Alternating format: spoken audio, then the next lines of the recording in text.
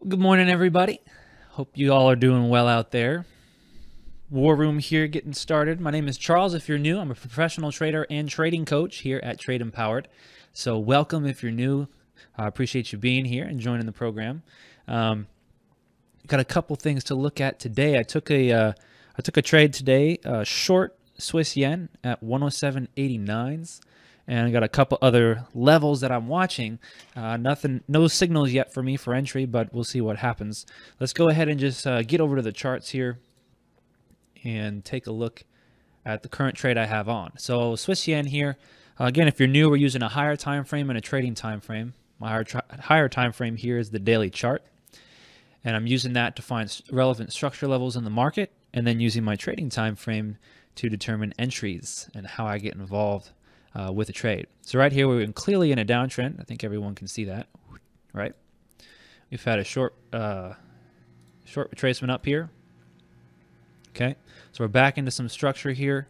Looking left, whoops, there you go.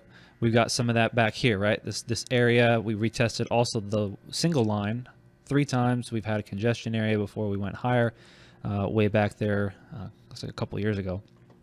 But anyway, we're back into that level now. So what I'm looking for here on the trading time frame, which is a 60-minute chart, we had a couple things going on. First, I talked about this congestion area back here on this trading time frame.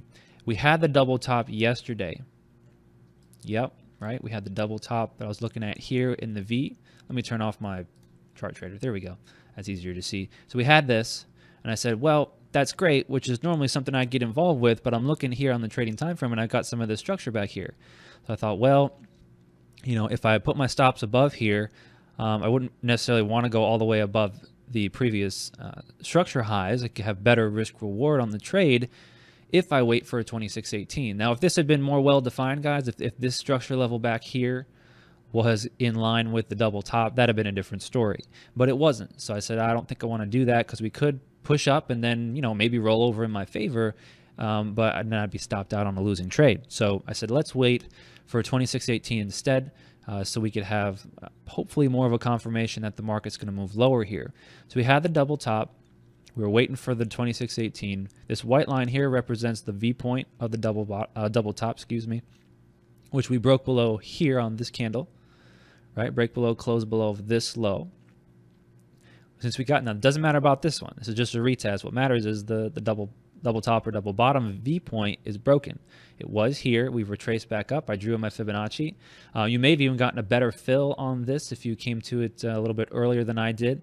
Or you would have been about the same place as me if you had just limit orders waiting for that to happen, which I did not. Since I'm not doing that overnight while I'm sleeping, I prefer not to do that. So I'm going to try and take trades here in the morning hours, even though they're a swing style of trade, and then, you know, not have to deal with things in the afternoon or overnight, unless I'm in the trade. That's different, but I'm not trying to enter anything. That may change, but for now, that's what I'm doing. And so we got involved.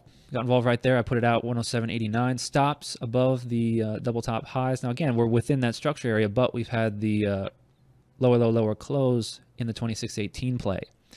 So that way it's giving me a little more confirmation that we're going to move lower. I feel better about my risk reward on the trade, as well as where I'm putting my stop loss, which is at 108.37s.